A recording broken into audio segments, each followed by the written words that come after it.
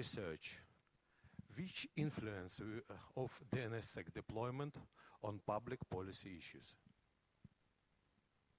What? Because in some countries it's a legal issue. Maybe you could add a little more.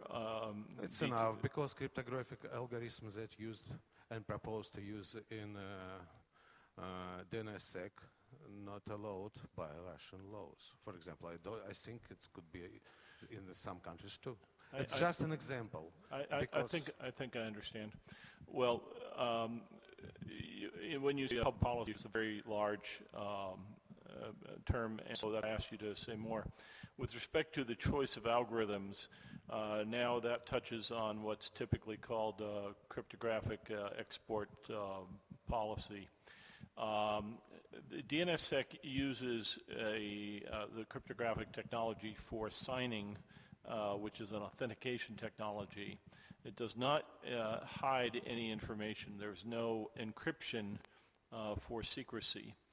The export rules around the world typically are much more concerned about hiding information and about what algorithms are used for that, and are much less concerned about the strength of authentication technologies.